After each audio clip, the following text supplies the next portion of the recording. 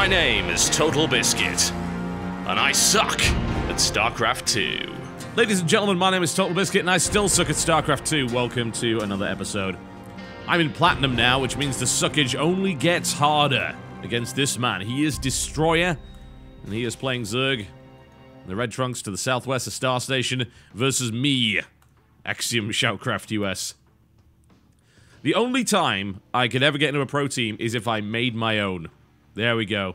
There's the excuse. That's why Axiom existed. I wanted to slip myself in there unnoticed.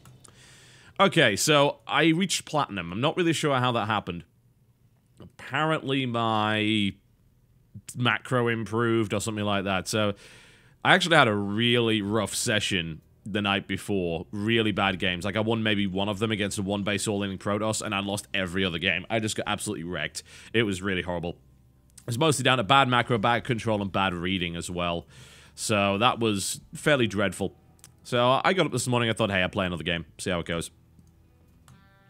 Now, in this case, I was intending to open up pretty standard, as I tend to against Zerg.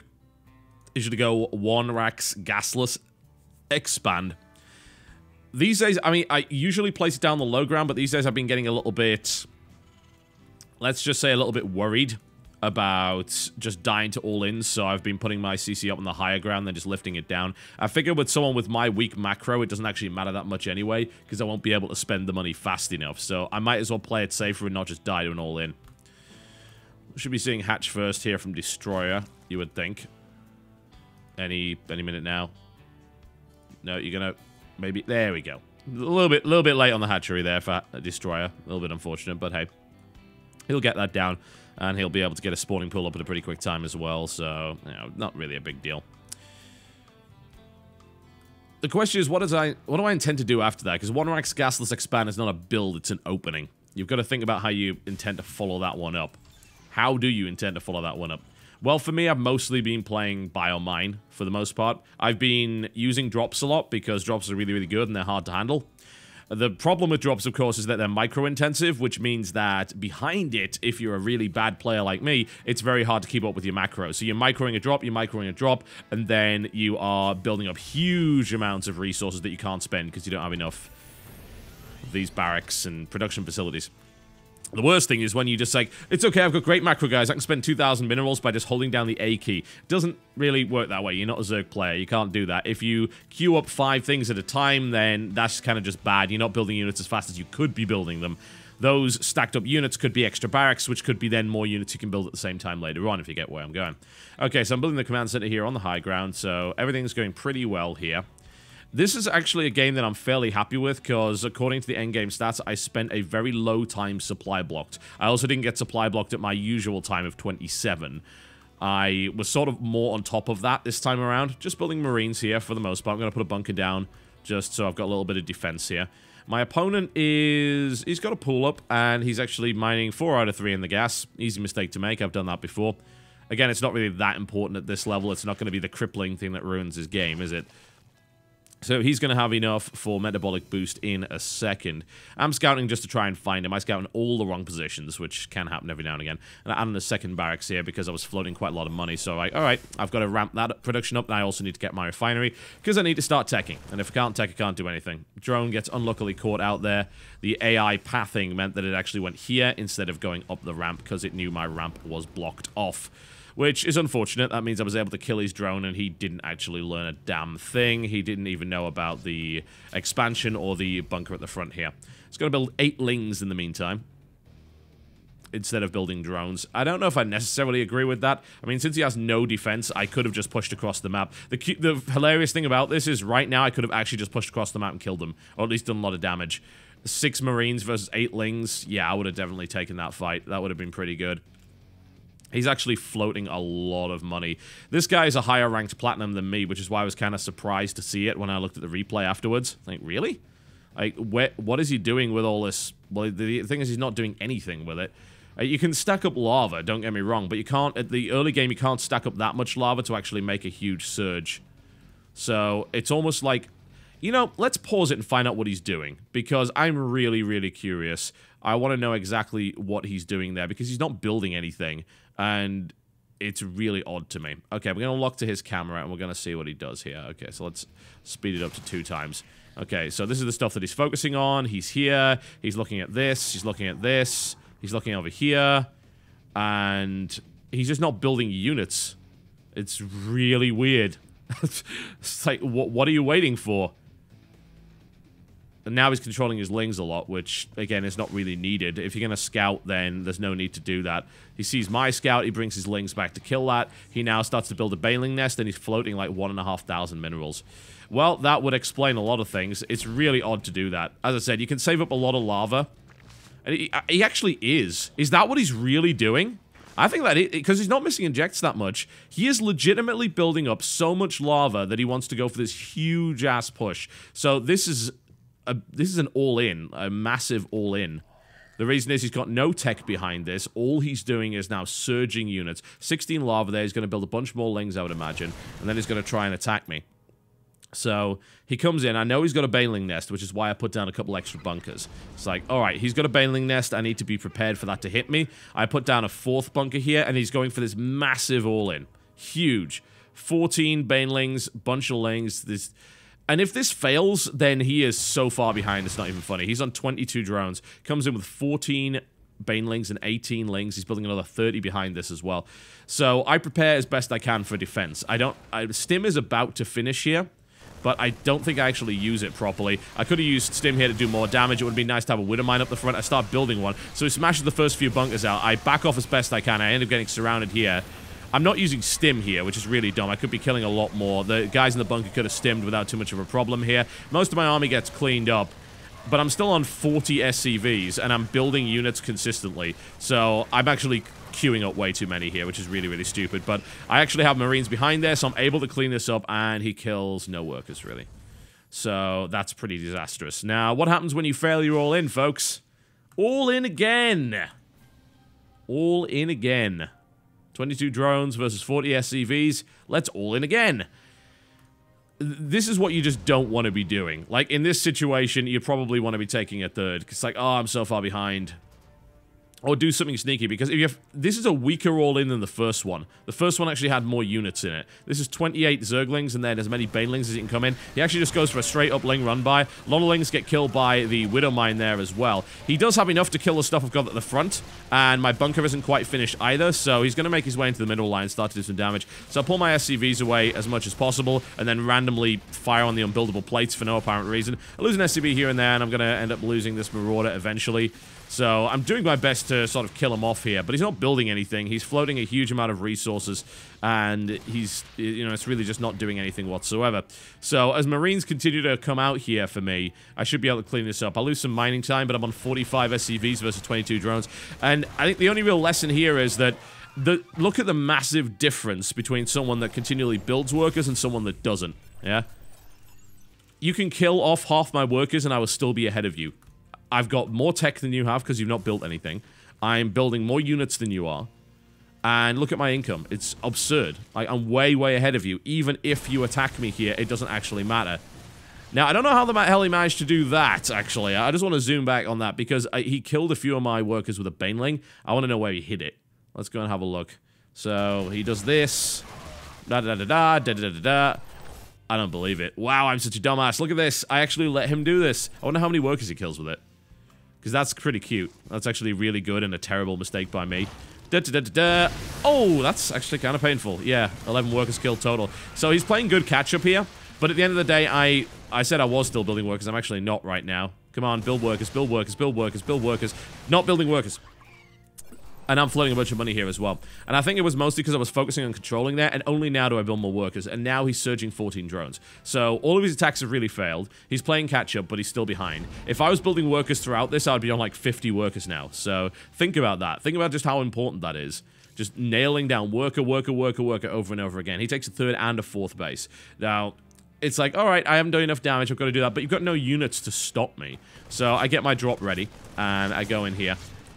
So I drive away some mining, kill actually, like, no drones at all. And this was a terrible drop. Drive everyone away. I pick them up because I know he's going to intercept me. He misrallies. Actually, doesn't misrally at all. He rallies there and now moves into position. You see how annoying this is? Like, this is actually a situation where I would say to any Zerg player, build at least one Spore Crawler, because I can keep doing this till the end of time. The question is, what am I doing behind this? Because I'm controlling this drop. Am I building units behind it? Yes. I queued up a bunch of workers, which is bad, don't get me wrong, but I'm still at least building them. Yeah? And then I go in for a drop. I'm still controlling it, but I'm still building stuff in my production tab. He's not building anything. He's not building anything. He has 13 lava. He's not building anything. He's got no Roach Warren. He hasn't teched up. And I've got to say, I'm not entirely certain how this guy got into plat. Don't get me wrong, platinum's bad, but this is silver to bronze league stuff because he's just not building anything. He's floating 2,000 resources as Zerg on 4 hatcheries, and he hasn't teched. He's got 700 gas, and he hasn't gone to lair. He hasn't even built a Roach Warren or an evolution chamber. It's just bizarre. Like, has he actually got to platinum just by all-inning here? Now, I've got to say, like, this is pretty cute. I actually used the Spore Crawler against him here. I dropped him in such a position that he couldn't really get near me. I had the Marauder at the front, and it had +1 armor against unupgraded Lings, which means those Lings are hitting for, like, 3. So, I actually kill all the Zerglings, and the Spore Crawler ends up being a piece of defense for me. So, this drop continues to do damage, and it's 150 to 52. You know, I think this is a prime example. I did not play well here, but this is the very large chasm that opens up when it's a guy who's macroing versus a guy who isn't. Think about it. Do you really, really, really want to win that badly early game that you think it's a good idea to this big Ling Baneling all-in? Is that what you want to do? Because if it is what you want to do, then I have to ask you, is StarCraft the game for you? Because StarCraft's a game of strategy, and it's also a game of macro and control. It's the idea of being able to build a lot of units, get a bunch of cool technologies, and then kill your opponent with them. Yeah? And come up with something like that. Now, right now, he is on 24 workers and yet 4 hatcheries. What's the point of him even having this many hatcheries? Good question. Does he expect that I won't attack him in the next 10 minutes? Because if so, we might be able to reestablish his economy. But because I was floating a lot of money here, I built a 3rd CC and then added on 4 more barracks. I'm still floating a lot of money here, but I'm not spending that much time supply blocked, at least relative to my usual stuff. And as a result, I'm at 150 here versus 70 supply. So I don't even push out with all my units, actually. Half of them are still at the base, but these are 1-1 versus 0-0 Zerglings, and I also have 9 medevacs. I'm more than confident here that I can just outright kill him. And that's the thing, isn't it? It doesn't matter what units I've got. If he has 34 Banelings, all right, cool. You got 34 Banelings. That's all you can build. Like, you just burn your entire bank on that, and you don't have enough drones to support a remax. You're not even close to a remax. You actually just lost all of your overlords there, so you can't even build any more units. So I kill his base here. And here come the Banelings. Oh no, Banelings! Banelings are bad. Yeah, they are. Let's have a look at my army supply and... Actually, yeah, wrong tab. There we go. Well, there we go. Okay, so this is the army supply, 105 to 25. Now, here I'm actually going to use a micro technique. I'm still building units in the background, just bear this in mind. I have queued them because I'm a noob, but at least I'm still building something. This, when you go past platinum, this you need to not do. Like, you need to be able to control properly. You need to be able to macro properly. This is not macroing properly. This is queuing up 5 Marauders, but at least it means you're getting units out. It is better than not building any units whatsoever. If you're worried about the fact that your APM and your control is not good enough to be able to handle fighting a battle at the front while building units behind it, then by all means queue, but just bear in mind that you must end up being better than this eventually. This will only get you so far. Alright, in this situation, I'm going to use a macro technique known as... known as Marauder Bombing. This is a really, really, really good way of getting rid of a lot of Banelings, especially if you're against a player that doesn't have a lot of control. So what I'm going to do here is I'm going to follow him, and I'm going to drop Marauders on his Banelings. So here, as you can see, look at how many Banelings he just detonated to kill 1 Marauder.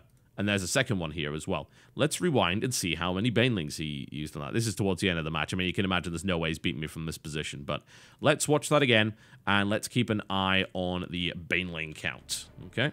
So, push across the map. Push, push, push, push, push. He sees me coming. He builds a bunch of banelings in response. I kill all of his overlords, which is really unfortunate for him. There we go.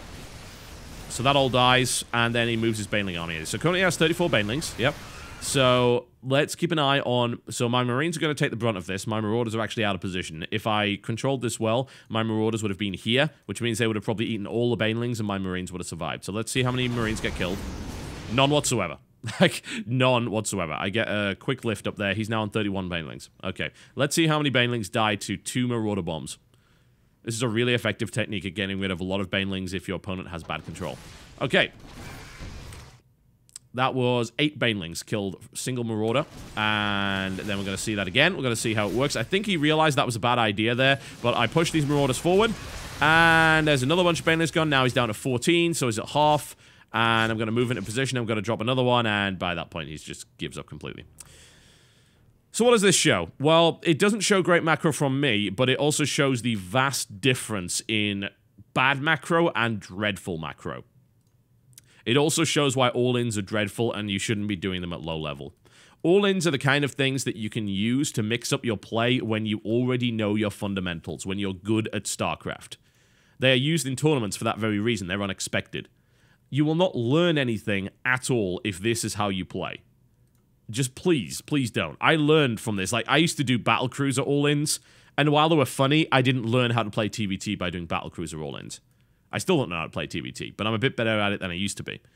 So, there's the difference, and it's cavernous, isn't it? And this guy was higher ranked than me in Platinum League. That makes me scratch my head, but I guess you can get there if that's what you do. If you all-in, then some people aren't ready for it, but... yeah, I could have killed him probably about 10 minutes ago. My macro was a lot weaker than it should have been. I've got so much mule energy here. Banking up to 200 is always bad. I could have probably plumped down 10 mules here on this expansion. I could have had 20 more racks at this stage. My armory went up, but I don't think I ever started 2-2, so that was a bit slacky as well. All sorts of things. I actually built a tech lab here to build drilling claws, and I completely forgot about them. So I made a lot of mistakes here, but not as much as that guy. So don't be that guy. Don't be Destroyer. Don't be Destroyer. Try and play a macro style and you will find that you have more fun. Because if you've got money, and if you understand how to spend it, you can play whatever style you want. Because at these kind of low levels, it doesn't really matter what style you play. If your macro is better than the opponent, you're going to win anyway. So that's actually kind of it's a freeing idea, isn't it? It's the notion of, I can build whatever I want. I can build some stupid composition and it won't matter because I have enough money. My name's been Totalbiscuit, ladies and gentlemen, and I still suck at Starcraft 2. I'll see you next time.